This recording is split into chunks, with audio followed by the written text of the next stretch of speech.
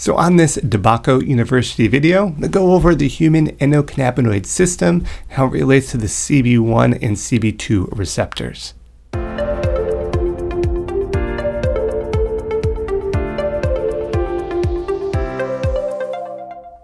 All right, so focusing on these receptors, just as a side note, the CB2 receptor here is involved with the immune system found in the thalamus, and the CB1 receptor is in the brain there. So we're going to be talking about two different locations within the body. So realize that there are different types of cannabinoids, and a lot of people get hung up on just one or two that they like to focus on, but realize there are many types. And we've got the side chain of, all right, there's a whole bunch of different types here. These are produced not only by cannabis, so keep that in mind as well, that cannabis does produce these, but there's other plants and fungi and other species basically that do produce these as well. Liverworts, for example, Rhododendron are just some examples.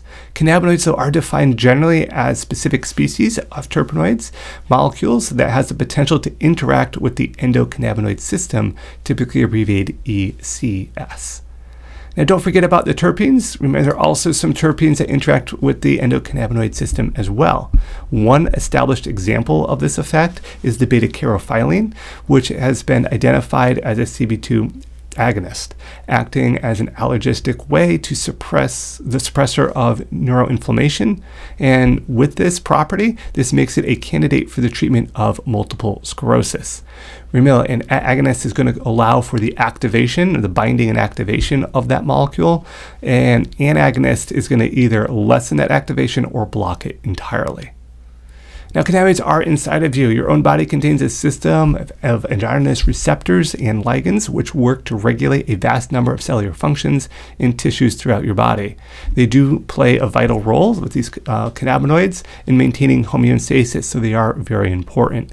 Keep in mind here, looking at the graphic, we are talking about the synapse area here, which is that area between those two neurons, and this does work on a negative feedback loop system.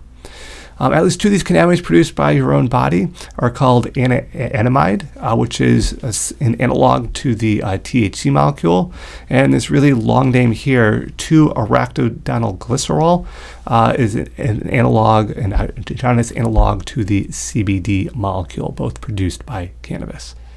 Now, specifically for these receptors, I try to provide a nice little graphics here to try to separate out the two target regions and classify them a little bit more for this CB1 and CB2 receptors, as these do determine the behavioral effects when it's consumed by the individual, as well as the effects of your own body to these cannabis receptors. So it's these receptors that are the reason why different people may have different after effects or different responses to this, because of their receptors might be slightly different from one individual to another. Now, looking here, just highlight here the CB1 receptor. They are expressed most densely in the central nervous system and are largely responsible for the mediating of the effects of the cannabinoid binding to the brain there. So there's a lot of depolarization going on. It has to result in a decrease in either glutamate or GABA release, which are examples of neurotransmitters.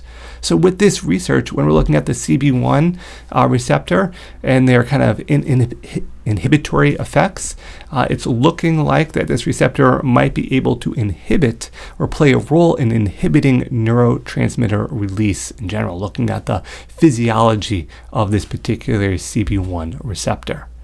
Now, in contrast, looking at CB2 here, remember these are found in the immune cells, particularly cells of the macrophage lineage. These receptors only indirectly affect neural function. Modulating CB2 signaling could be promising for the treatment of various inflammatory conditions, so that's an important note to keep in mind, and this is why we need more research on this topic.